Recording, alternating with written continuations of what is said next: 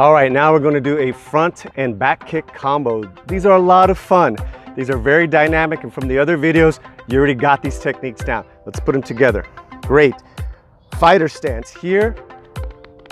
Okay, we're gonna go tabletop kick, step back, front goes back, and back to your stance.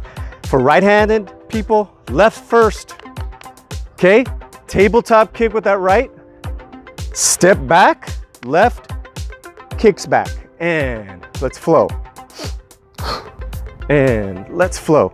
Now, if you notice, I teeter with the kicks. So, my front kick, I teeter back.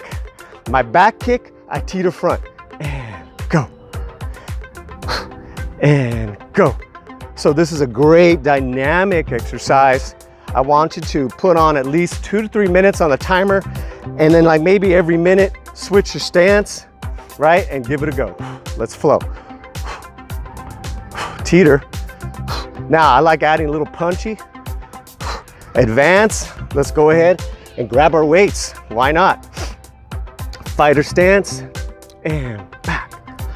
Punchy and back. Punchy and back.